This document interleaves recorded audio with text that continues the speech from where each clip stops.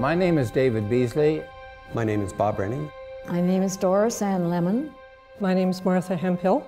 And I am the great-great-great-grandson of Richard Beasley, first settler at the head of the lake, later Hamilton. And I'm related to Henry Bostwick, who's a lieutenant colonel in the 1st Oxford Militia. He was my 4 times great-grandfather.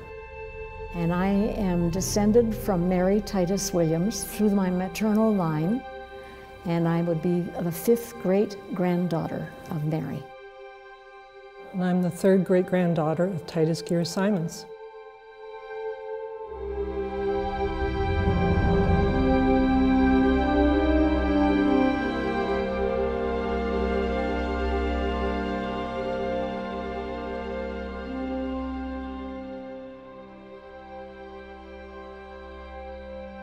So Richard Beasley came up to the head of the lake. Where he actually settled was he had houses down on the bay off Burlington Heights, and that's where the Governor Simcoe visited him, and Lady Simcoe did her wash drawings of the place. It's an interesting how he had enough money to build this great house on the Burlington Heights, on the height itself, overlooking the bay. And he grew vegetables and apples and pears and whatever, cherries and things like that. He was a fur trader at a very young age, and he was in Parliament as well. He was Speaker of the House, the early House. He developed the militia and this area. So when the War of 1812 came, he was the colonel of the 2nd York, and he fought in a lot of the battles for the War of 1812. Because the British officers mistrusted the Canadian settlers, he had a difficult time with them. But he was a loyalist, and in his 50s, he was fighting hand to hand. Unfortunately, in the War of 1812, General Vincent, when he was retreating the 2nd time from Niagara, decided to take over his house and make it his headquarters, and just threw them out. And so he and his family and his domestics had to find somewhere in the village to live. And they used all his fence posts, whatever he'd built up over the years. They tore them down, used them for firewood. Well, there is again bad blood between the British officer class and the Canadian officer class.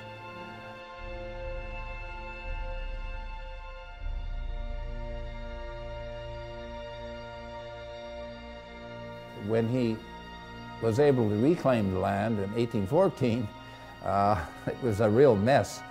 And we know that because of his claims on the government for restitution. Probably resented it, but after all, it was wartime. And so it was quite crowded. All these refugees coming from there, and then later on, refugees coming from Niagara. After the war was over, around 1815, a lot of people laid claims on the government for the ruins that their property had been brought to. Now, he was a man of great integrity, I think, and great courage. And he was loyal, even though he suffered for this.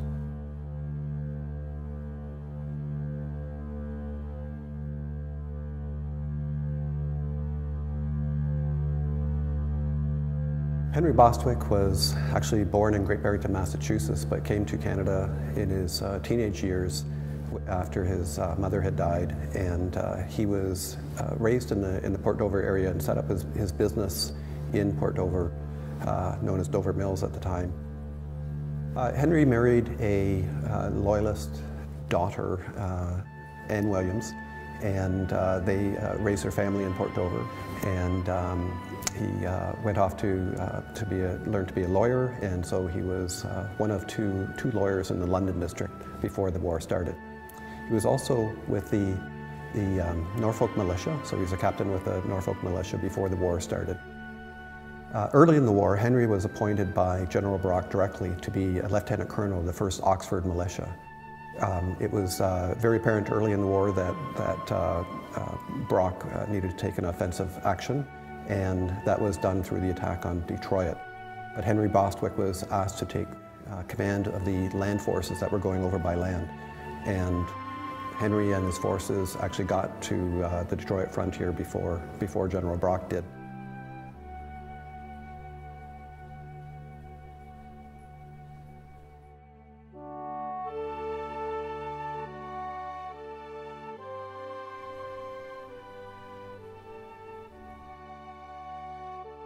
There were a number of battles that Henry was involved with throughout the war. So there was Lundy's Lane, he was involved there. He was involved in the battle at Fort Erie, one of the battles at Fort Erie. There was a number of them there. And he was most noted for the Battle of Nanticoke Creek, where a number of traders were captured. Those traders were taken off for the Bloody Assize trial at Ancaster. So Henry was chief witness for the prosecution at that particular trial, as he commanded the forces that captured those traitors. Interestingly enough, though, his brother-in-law was the defense lawyer, and he was the other lawyer in the London district at the time. So it was sort of a family affair. Later on, Henry commanded the last battle on Canadian soil at the Battle of Malcolm's Mills at Oakland, Ontario. And so it was a very devastating time, but Henry was written up in a recent article where he was a rock when everybody else liquefied.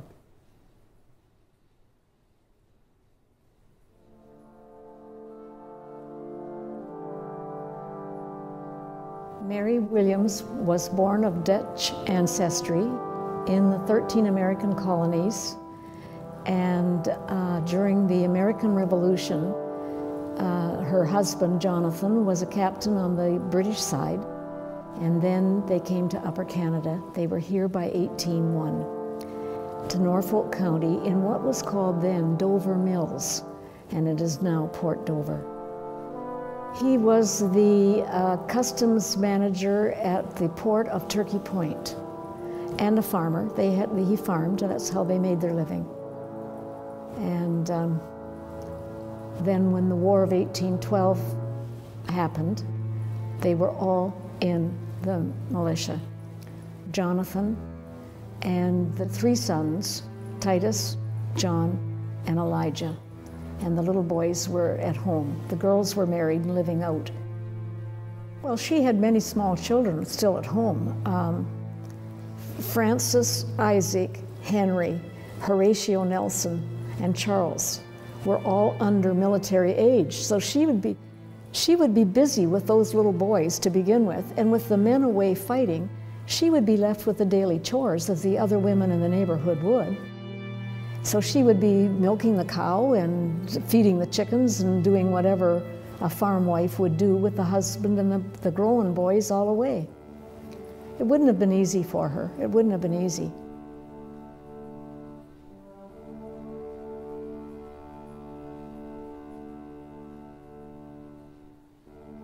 When the war broke out, Mary's life changed dramatically. Jonathan had been a captain for the British during the American Revolution. Therefore, he was still called Captain Jonathan Williams. The day in May when the Americans landed at Dover Mills, the mist was heavy over Lake Erie. And when the mist cleared mid-morning, 6 sailing ships were moored just outside the port, with smaller boats bobbing around them. Over 700 men came ashore and were raiding and pillaging. So when Mary heard that morning, she lifted the treads to the loft and put knickknacks, pewter, treasures, papers in there, and nailed the treads down for safety. When the enemy banged at the door and said, "Mrs. Williams, you have 30 minutes to collect belongings before I set torch to the house." But she said, "You're not burning." and they said, "We have been instructed to burn Captain Williams' home." And with that, he thrust her aside, and he went and set a torch to the mattress, straw mattress. So she took the mirror off the wall and told Isaac, who is now 14, to run and hide in the ravine. She grabbed her cherry sewing stand, and that's all she had time for. And the house burned to the ground. A straw mattress in a wooden house would go in seconds. She didn't have a chance to do anything else, you know.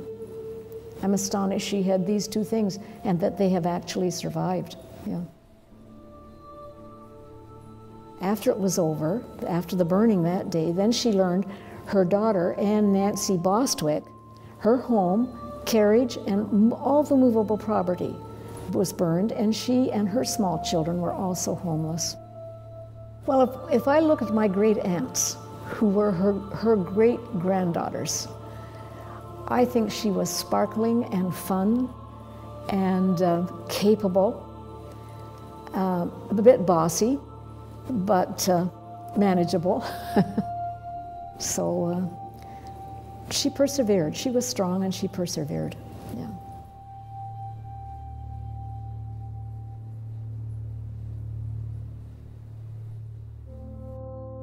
Titus Simons was born in Enfield, Connecticut in 1765. He was the son of Titus Simons, who was a United Empire Loyalist. Titus Simons fought with Burgoyne during the American Revolution, and he came to Canada via Montreal, where Titus Simons was a sheriff. He was in Montreal in 1777, and they settled in Flamborough in about 1780. He was a grist mill and lumber mill owner. He was a printer. He had the Upper Canada Gazette and American Oracle was his newspaper. He was a King's printer. And he was the first sheriff of Gore in 1816.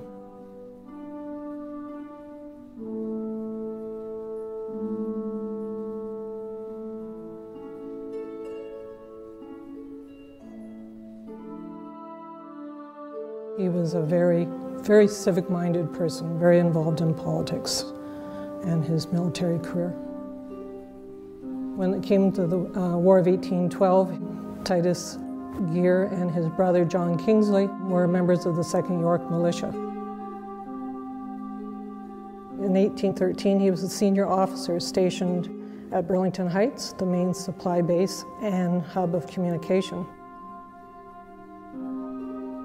As from the jackets, you can see that he was wounded at the Battle of Lundy's Lane. He had his arm raised to lead his men into attack, and he was shot by friendly fire. And then the family tale goes that an Indian runner was sent back to Flamborough to bring Hannah Coon Van Avery Simons, to his wife, to his side, and she had her little baby in her arms and made the long trek on horseback to his side. Contemporaries would probably say that he was a very proud man, a very strong conscience, very moral. He has been described as a Puritan. He had a very strong sense of what was right and wrong, and that he was a true friend.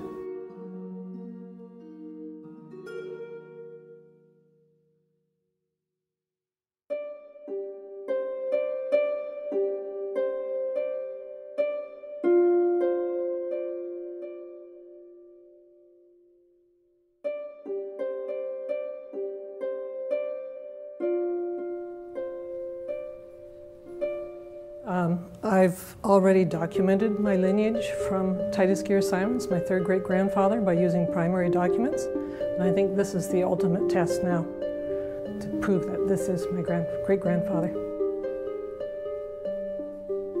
He fought for what he believed, and I think he was a very great man for his time. My name is Stephen Fred Petro. I'm Technical Manager of the Lakehead University Paleo DNA Laboratory. We are located at Lakehead University in Thunder Bay. Our laboratory specializes in getting DNA from ancient degraded material. We also work on modern samples. We do human identification testing.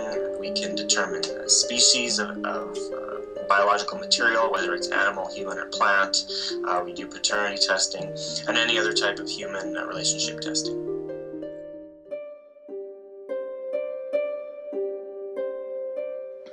We provide a sterile cotton swab because we want to use a swab that's DNA free. We're going to take that sterile cotton swab and we're going to rub it on the inside of the cheek for about 10 to 15 seconds. And what that is going to do is remove any excess cells inside your mouth that you normally just swallow. And we're going to take those cells that are collected and extract the DNA from them.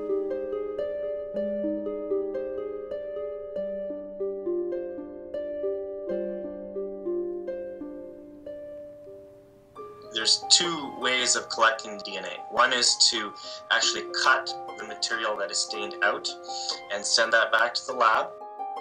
Or if that is not possible, what we do is try to transfer the stain off of the material onto another substrate.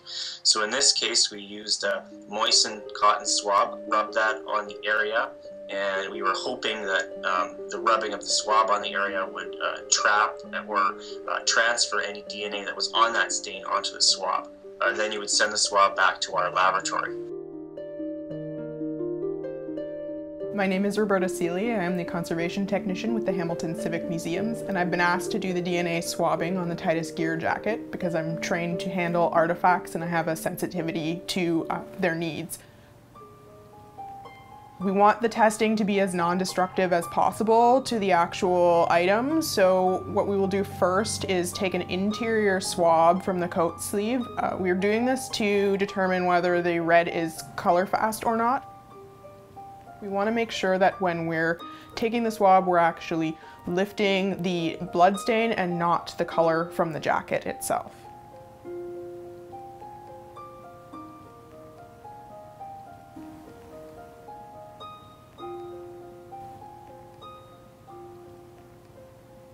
So I'm just taking the interior swab to check for color fastness, and I'm just rubbing the swab gently over the interior of the coat.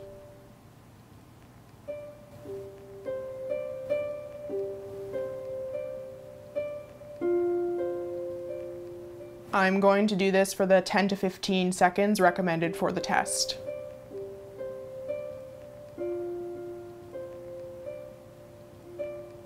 We're not getting any lifting of the dye, so this shouldn't cause any damage to the artifact.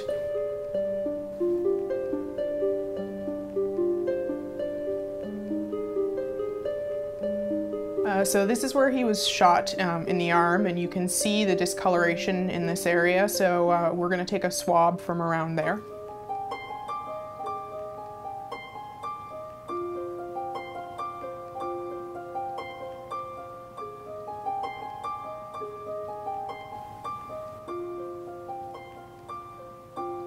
Once we receive the swab at our laboratory, it's taken to a special area of our lab we call a clean lab. And we extract the DNA, purify it, isolate it, and then we target the specific mitochondrial DNA in terms of generating a profile. And hopefully when we compare the profile of the modern reference sample and the profile from the blood stain, you would either have a match or a mismatch.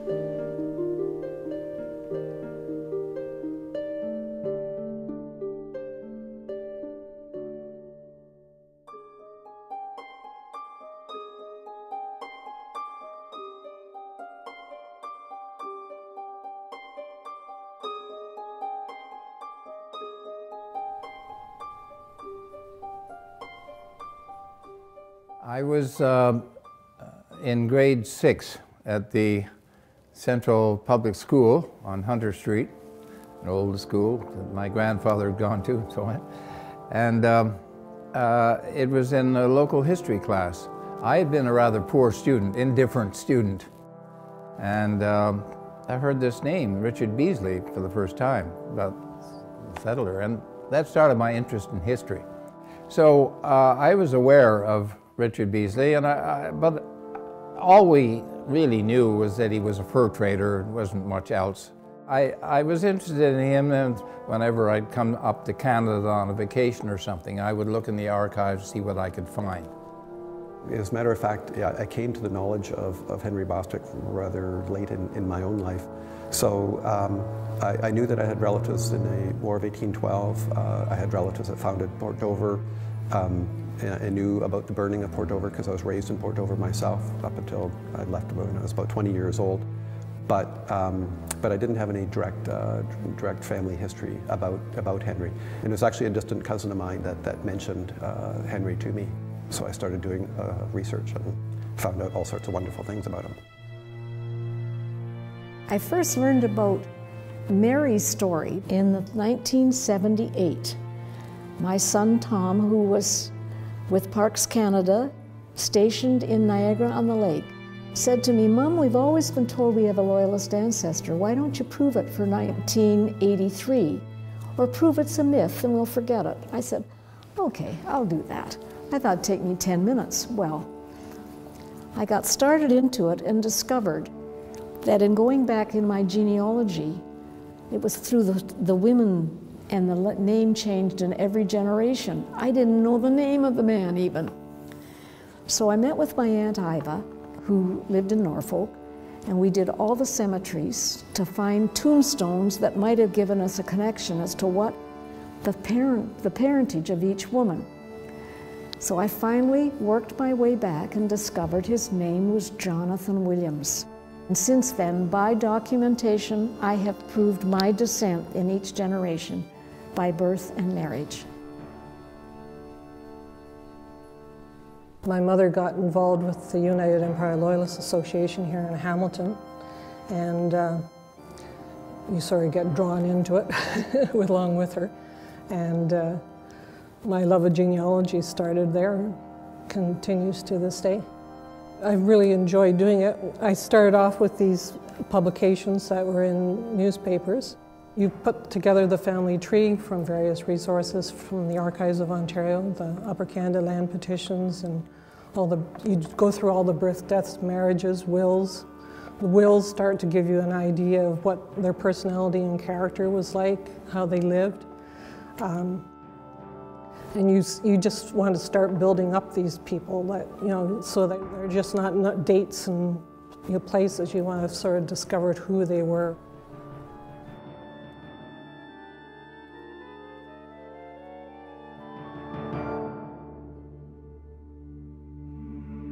The connection of Richard Beasley to me today has made me appreciate the city of Hamilton. As far as I'm concerned, I've always wanted to be a writer, and I've written all my life.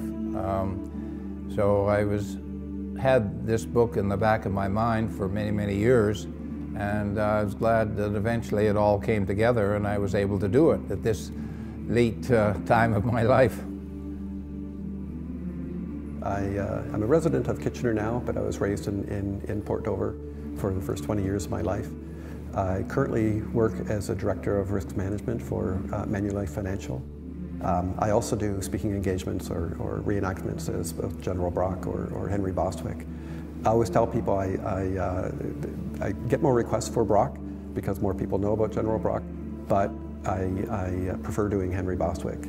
So I don't think of myself as special because I've got these connections, but it definitely is a fantastic connection, and I love playing Henry Bostwick. I have written 11 family history books, and I have a degree in history from the University of Waterloo in the Independent Studies. And I work at it all the time. I go to genealogy fairs. I help people trace their Loyalist ancestor. And that's how I met Bob Rennie, who is now Brock. I grew up in Burlington. I worked for Inniskill and Wines for 10 years in Toronto in their office there.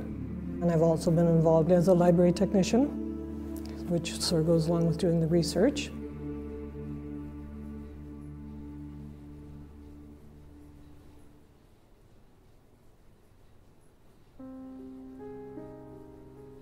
I think a great deal of him.